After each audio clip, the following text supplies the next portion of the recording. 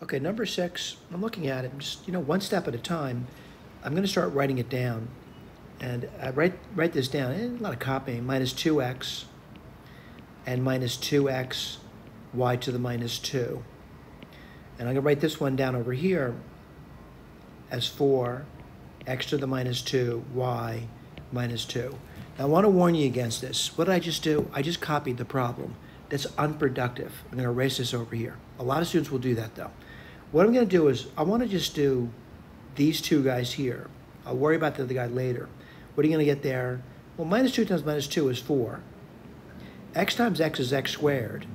And y to the minus 2 is just y to the minus 2.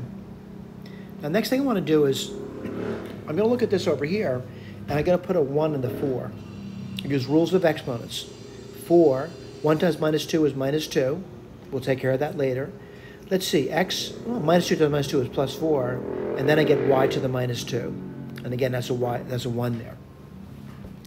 Let's put that down. And again, I'm using rules of exponents. This is a 1.